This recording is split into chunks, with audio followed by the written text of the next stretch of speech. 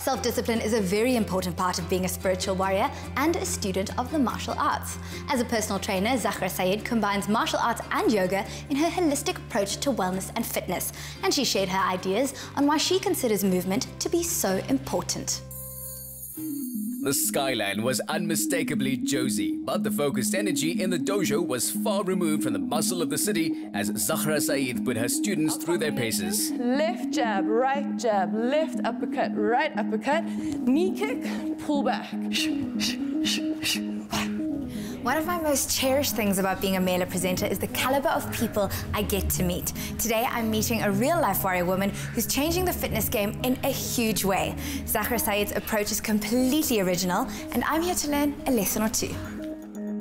Here! 4. 1, 2, 3, 4. Stay. While Zahra guides her students to explore their limits, she can do every aspect of their workout with breaking a sweat or losing her breath, and her calm, even tone helps them to stay centered in the moment. So right palm down, left palm to follow. Thank you, ladies. Have a wonderful day.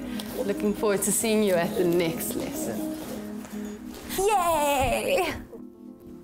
Zahra, how did you find your purpose in fitness? Fitness is a big word. I don't always use the word fitness, but movement, yes. I feel like the purpose found me. This comes back to just growing up in the dojo. My dad being 9th Dan martial artist, he studied for over 50 years, and basically we lived on the top floor of his business as children, so we were on this floor all the time. That has led to inquiries about how to get fit, inquiries about kickboxing, and that allowed me to refine what I do and find my sort of expression through movement. What drew you to martial arts? I think I would have been drawn to any kind of movement. Martial arts was just something that was in my family and was inspired by my dad's passion and love for this particular type of movement. But there came a time in my life where I did have the choice. And when I was standing at that crossroad, I realized that the question that meant the most to me was, how do I honor where I come from? And that was what sort of inspired me to think more outside of the box and get creative with the work that I really enjoy. What is your series, Waking Up the Warrior Within, about? My work has become an extension and a reflection of where I am in my life. We had warrior women running before, and there were these 8-week transformation challenges all about losing weight. And I have no desire to do it nor teach it. So Wake Up the Warrior Within was a message to me to reignite that spirit within me, but also to be open enough to allow the spirit to guide me and not to always look at my template of how to do things. Zahra has studied and practiced martial arts for some 25 years. She also allows mobility, locomotion and flexibility training, and in essence, any movement that makes her body feel good. How do you empower women through the work you do? The conversation that we have is about self-love. When you're coming here and you're stepping on your mat and whatever you do, it's actually got nothing to do with me. I'm just perhaps a guide. I'm just there to remind you when to breathe and just to engage your body a bit deeper and help you with your form and technique, but I can't do the work for you. It's you that shows up for your work every single day and ultimately fueling you for the rest of the day, for the rest of the week, entering every relationship you have and everything you desire to achieve. Oh, Zach, this is exciting. My dad's just arrived. Would you like to meet him? Hey. Zach, meet my dad, Zahra Said. My pleasure, Zakia. Nice to meet you. It is so wonderful to meet you too. In your opinion, is it important for a woman to do a martial art form? Yes, I think it's vital that we teach our girls and our boys. I like to teach both because I like to teach the boy to respect the girl and the girl to know that this is what she can do. She can definitely defend herself. Zahra, what lessons have you learned from your father that you still implement in your life today? I think if there's one person that's taught me why passion is important, it would be my dad. So if there's anything that you want to achieve in your life, if you have no passion for it, don't even bother with it. My dad also taught me love, respect, and discipline. So love for myself and love for everyone around me, and love within the work that I do. Respect for myself, respect everyone around me, and respect in the work that I do. And then discipline. And discipline will filter into everything.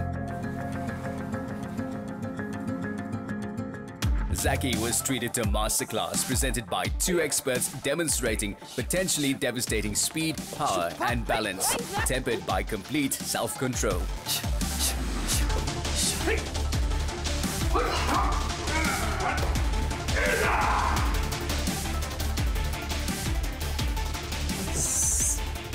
You two are dangerous. That was also really beautiful to watch.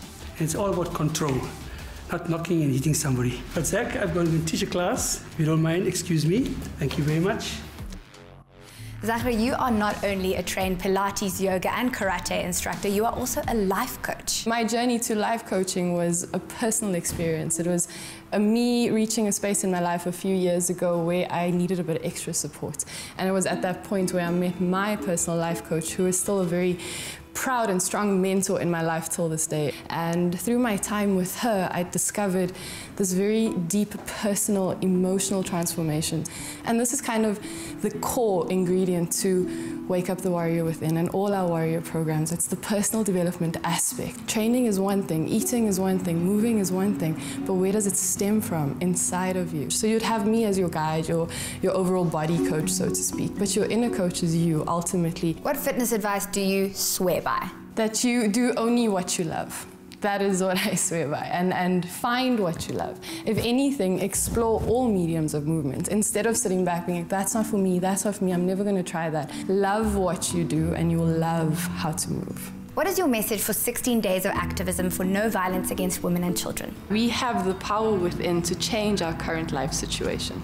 The answers lie within, yet without preparation, you'll always feel stuck. Build your confidence, discover your strength, and learn to manifest the life you dream of. Oh! Zahra is waking up the warrior within so many women. This revolution of self-love does not need to scream or shout, but it is immensely powerful. Zahra knows that there is a warrior in each of us. The question is, are you ready to awaken yours?